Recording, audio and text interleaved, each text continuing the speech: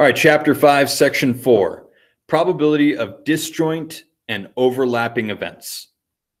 Okay, this lesson is basically going to hinge on these two phrases that I have here in the margin.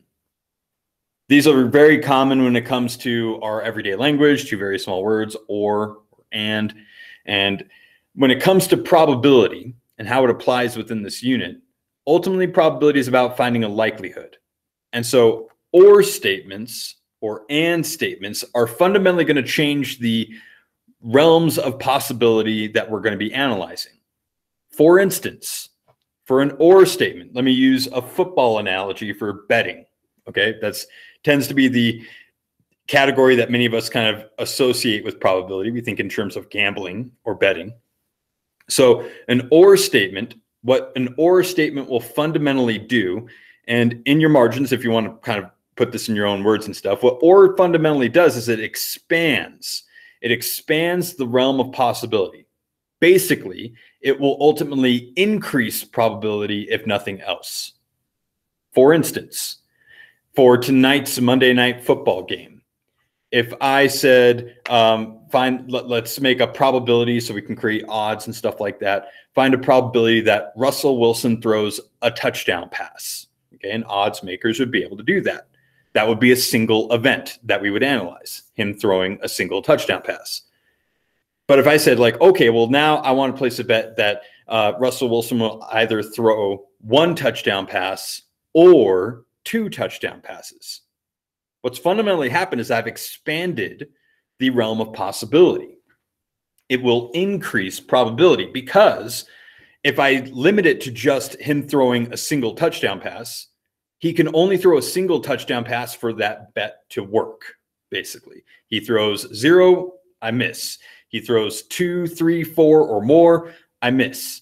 Okay. Based on that bet, I would have to have him hit exactly one touchdown pass. But if I throw in an or statement, like saying he can throw 1 or 2 touchdown passes, or maybe I throw in a couple more ors, like 3 or 4, so on and so forth. What I'm fundamentally doing is I'm expanding the bet, okay, so that he could hit 1 touchdown pass and I still successfully get my winnings, or he could hit 2 and I still successfully get my winnings. But again, then anything beyond that doesn't work. Okay. And so that's fundamentally how an or statement will work. And so that is how it's going to ultimately change probabilities. It's going to increase probability at the least. It is possible that it doesn't do anything to probability, but it definitely won't minimize it. Right. So for an or statement, it can increase the likelihood of something happening. Okay. Because it's offering in other options. Okay. It's expanding the options. All right. So if we're talking about probability of you getting what you want for Christmas, for instance, all right, if you had multiple things on that list and you're just hoping to get one of them, that's a bunch of or statements. Maybe I'll get a snowboard, or maybe I'll get that gaming console, or maybe I'll get that nice cologne I wanted, or something like that. As soon as I throw in those or statements, any one of those things makes a success as opposing to needing all of them. Okay, so it expands my realm of possibility and increases probability. And statements do the opposite. Fundamentally, and statements will limit or reduce probability. The reason why has to do with the kind of the mathematical definition of an and statement, where an or statement is a union of events. Basically, it offers different kind of pockets of possibilities, thus increasing the realm of possibility. An and statement, we're looking for an intersection. So let me put that in terms of like the football betting again for tonight's Monday night football game.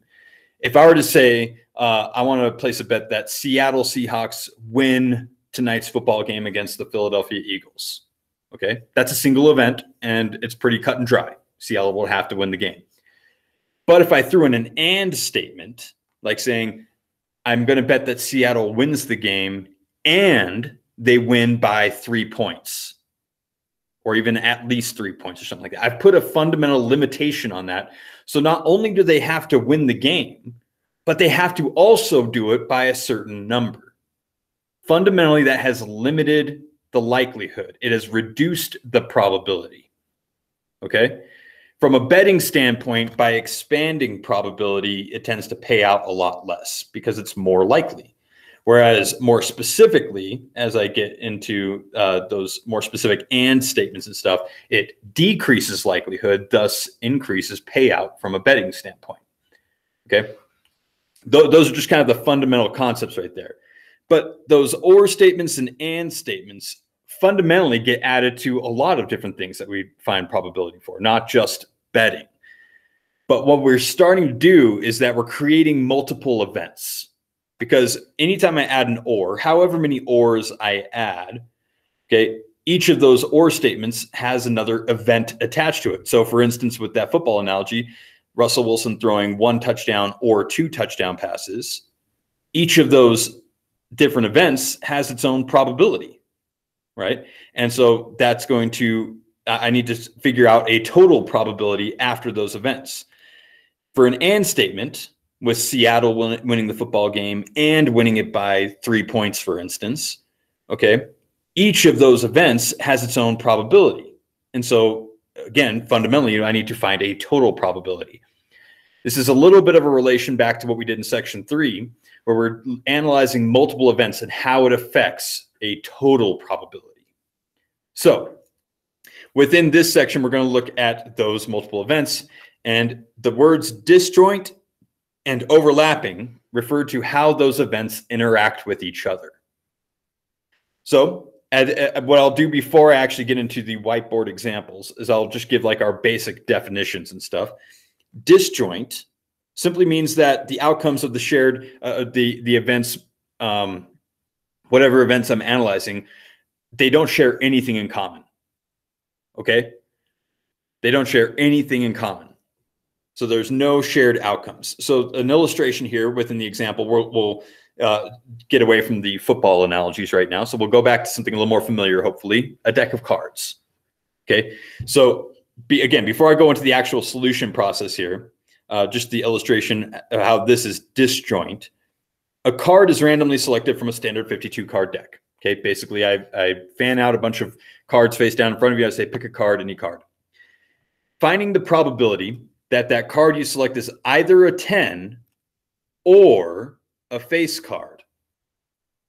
The or statement fundamentally increases the likelihood because there's now more elements that it could possibly be. It does not have to be both at the same time. But selecting a 10 or a face card are disjoint events. Why? Because a 10 is not a face card. And there are no face cards that are 10s. They're completely separate events, completely separate outcomes. They share nothing in common. 10s and face cards are completely different. There is no overlap. All right. What are the face cards, in case you're wondering? Kings, queens, jacks. Those are your face cards. The 10 is a numerical card, and it does not have anything in common with the face cards. All right. So that would be considered a pair of disjoint events. And all that simply means is that there's no overlap between the two. And so I give a formula up here. We'll come back to this again for our example about how I can calculate the total probability of either of these scenarios happening, because I could either pick a 10 or a face card. So that's going to affect the total probability outcome. But we'll look at that in a minute. Before I jump into that, I want to give our second illustration here for overlapping events, the other namesake for this section. So overlapping events is just the flip side of the same coin. So now I have two events that do share some common ground. There is literally an overlap. So what would that look like? Here's our illustration right here. Again, a deck of cards. What is the probability that a card that I select is either a face card or a spade? So those are two separate things that would have their own probabilities.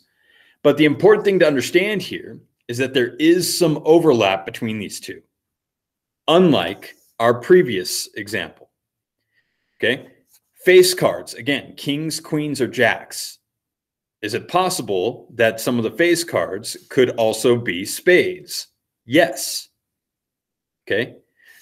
There is a king of spades, there is a queen of spades, and there is a jack of spades, which are also in this category, right? Of all the spades in a deck of cards, which is one of the 4 suits, hearts, diamonds are red ones, and then spades and clubs are black ones.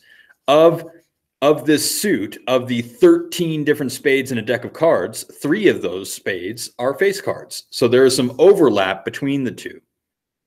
And because of that, I want to make sure that when I'm calculating out the probability of selecting it, I'm not counting the same possibilities more than once. And so the formula will fundamentally change. You'll notice that it's mostly the same as the one above, right? It still has the probability of one event and the probability of the other that I'm adding together. But then I'm subtracting out the intersection, to use a mathematical term. This represents the intersection between the two events. In other words, in this illustration, the face cards that also happen to be spades. But the reason why I'm subtracting it out is because this was already counted in one of these two categories. Okay, so for instance, probability of event A, we'll call that drawing a face card. The king of spades is part of that possibility because it is a face card. But if in probability B involved the spades, king of spades is also in there. It's not like there are magically 2 cards in this deck that are both king of spades. So what I'm doing by subtracting out this space is I'm getting rid of one of those double counted elements. And so the king of spades will be subtracted in this, as well as the queen of spades, as well as the jack of spades. Basically, the overlapped piece. And so those are the 2 formulas that we're going to be using. It's just using probability notation. But now let's get into our actual whiteboard worked out solutions. Okay, so let's jump to whiteboard. All right, problem number 1. We were told that we were selecting a card from a deck, a standard 52 card deck. All right, and so in this instance, we are given a multiple possibility, an or statement. We can either select a 10 or we could select a face card. So we can technically break this up into 2 possible options. Event 1, or we'll call it event A, or option A, however you want to describe it, would be drawing a 10. Okay, we'll call it 10. So to use probability notation, we'll call it the probability of selecting a 10, right? Event B, or this option B, we can also describe it, right? Event B would be the other option here, which is the probability of selecting a face card. So we'll call that probability of a face. Okay, and the face cards, again, represent kings, queens, and jacks. So I could also rewrite this as the probability of either drawing a king, queen, or jack, whichever way works best for you. I'm okay with you writing it however you wish, but when it refers to face cards, these are the options it's talking about. And they're called face cards because literally on the playing cards themselves, they have the animated drawings of a king, queen, and jack. Okay. So in each case, there's nothing really different with how I calculate out probability.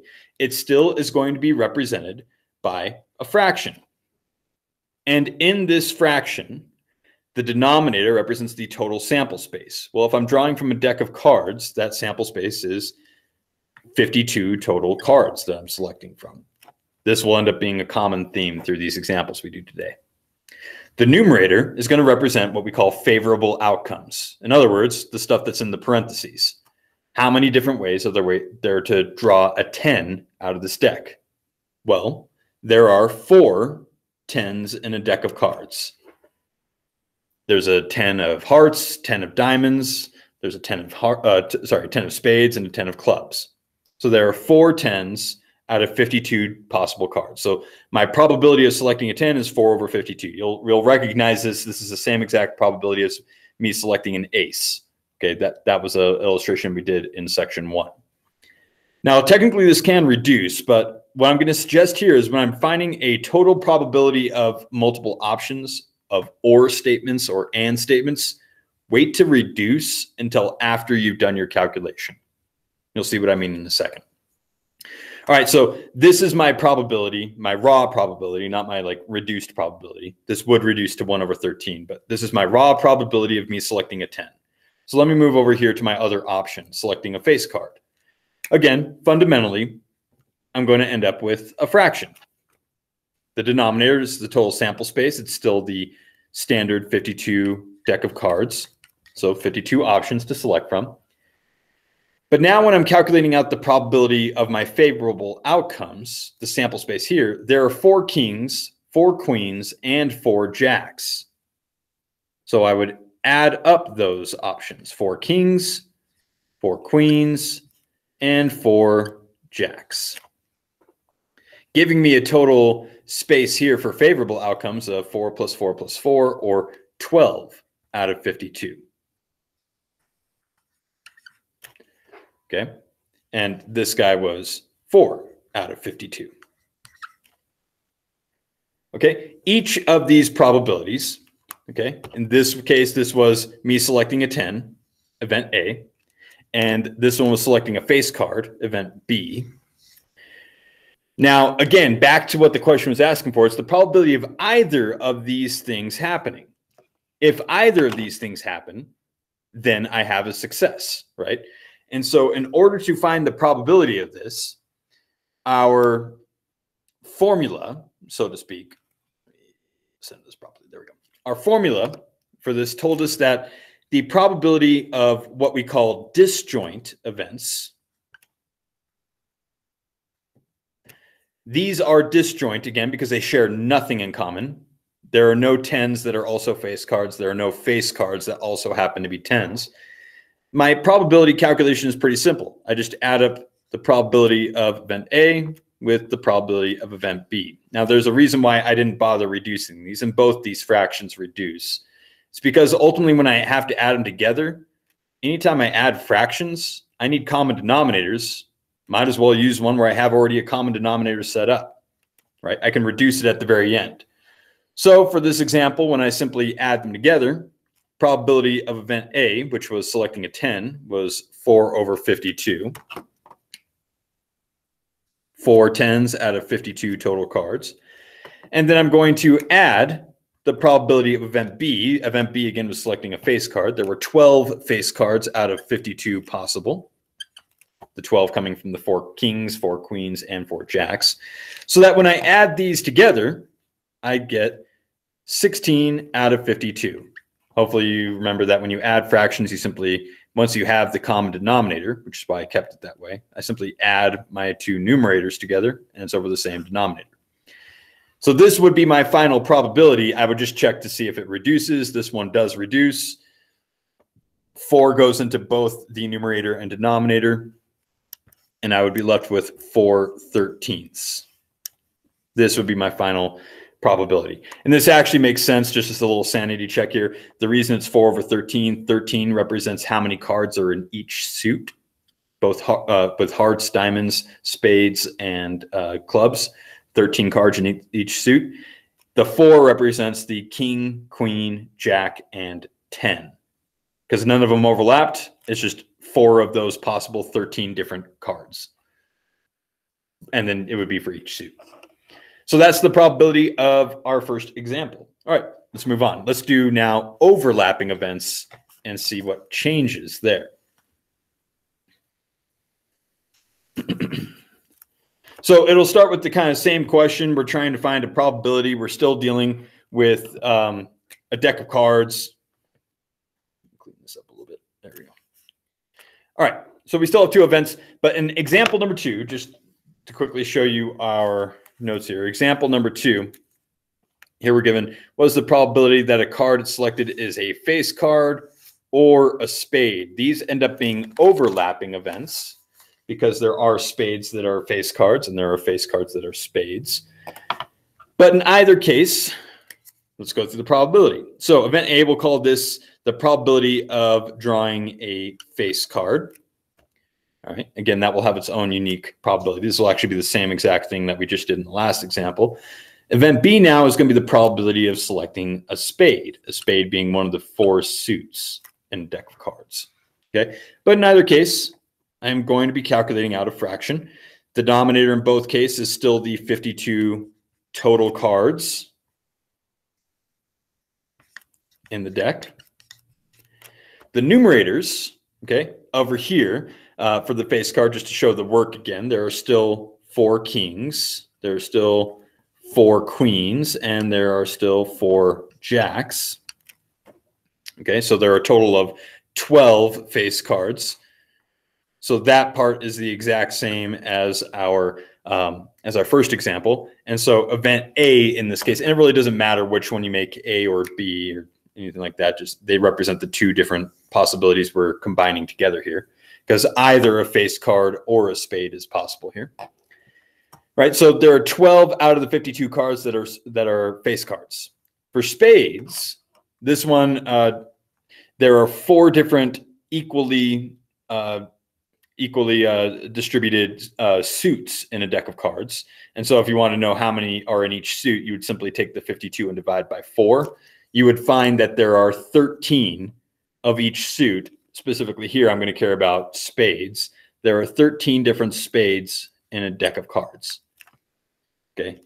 Ace of spades, 2 of spades, 3 of spades through 10, then a jack, queen, and a king. There are 13 total spades in a deck of cards. Again, that would simply be found by taking this number and dividing it by 4, 1 for each of the 4 suits. Okay. So here, this one didn't take any other combination. My probability simply here is 13 out of 52. This can be reduced. That would be reduced to 1 out of 4, representing the 4 different suits. But again, my suggestion here is don't reduce until the very end. But these represent my 2 possibilities. Okay. Me selecting a face card, me selecting a spade. But here's where we're going to run into a little bit of a problem. Parts of these 2 events, so to speak, overlap. In other words, some of the face cards are also spades that are counted into these numbers. Some of the spades are also face cards. We need to figure out how many. Okay, so let me scroll down to there. Okay, so that's still face cards. That's still spades. So now what I want to figure out is the probability of both A and B happening at the same time. In other words, A represented a face card, B represented a spade. So I want to find out how many possibilities where they're both at the same time. How many face cards are also spades? How many spades are also face cards? And so in this case, this has its own set of probability. There are still 52 total cards in a deck of cards. Okay, but I want to find out how many are both face and spade at the same time. Okay, I wrote an A and B, but in this case, A was face cards, B was spades. And so writing them out, I have a king of spade plus a queen of spade plus a jack of spade. And that's it. There are 3 cards that are both at the same time. Okay, king, queen, and jack are the only face cards, right? And then the spade part, I wouldn't care about like a jack of hearts, for instance, because a jack of hearts would not be a spade. All right. So in this case, this will tend to be a very small sample space. And what I find here is that this would become 3 possibilities out of 52 cards are the overlap. In other words, 3 of those 12 face cards happen to be spades. 3 of those 13 spades happen to be face cards. They're counted in both of these individually. So how do I calculate out the probability? Okay. Let me just scroll all the way down here. Okay. So here is the formula for calculating out our probability with overlapping events. Okay. We have the or statement. Okay. Either a face card or a spade. And that's going to start very similarly. Probability of a face card plus the probability of a spade. But now I need to subtract out the piece that is overlapped, the piece that's counted twice. And that is going to be my P, not my P, P of A and B happening at the same time.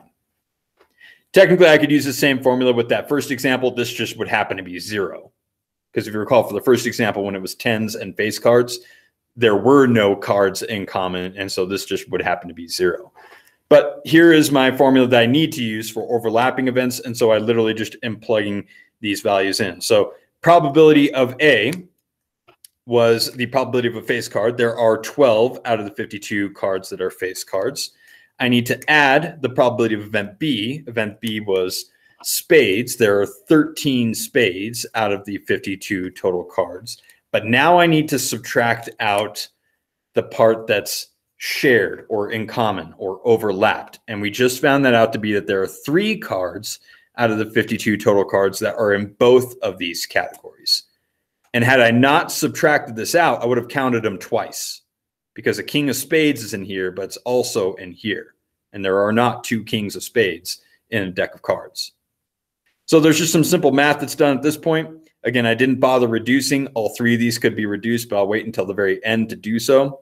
12 plus 13 would give me 25 over 52, but I need to make sure I subtract out the 3 that were shared or in common or overlapped.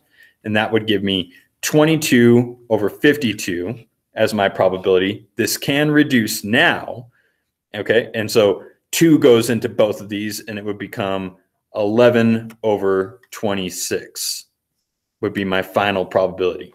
And it's useful waiting till the very, very end to do that piece, because had I not done that now, had I reduced along the way, I would have to find the common denominators. It becomes very, very complicated at that point. But that's how I would find the probability of overlapping events. All right, I'm going to briefly talk through the last example. It's going to be another one of these overlapping event ones, but it's just presented in a different way. So I wanted to kind of just talk through the example. And I'll direct you at that point to the solution sheet that is also uploaded onto Google Classroom. But here is our last example. Okay, it's a little bit longer word problem because they're giving us a lot of information at first. So in this case, they're telling us out of 200 students in the senior class. So this is representing a school. It's a little bit bigger than Big Bear, but not by much. Out of 200 students in the senior class, 113 are either a varsity athlete or on the honor roll. Okay. There are 74 senior varsity athletes out of the 200, and there are 51 seniors out of the 200 that are on the honor roll. Okay, so there's a lot of information in those first couple sentences. What is the probability that a randomly selected senior is both a varsity athlete and on the honor roll? Okay, so this is a representative of the and statement of 2 different events. The events here would be event A, for instance, being on the varsity team, and event B being on the honor roll. Okay, so I'm just going to talk through this briefly just to close out this lesson. Essentially, what I'm going to use here is this formula. And actually, they've given me little bits and pieces in here. For instance, okay, well, I'm going to be filling in what I know and solving for what I don't. And spoiler alert here is I'm going to be solving for this piece, the and statement. So let's take this piece by piece.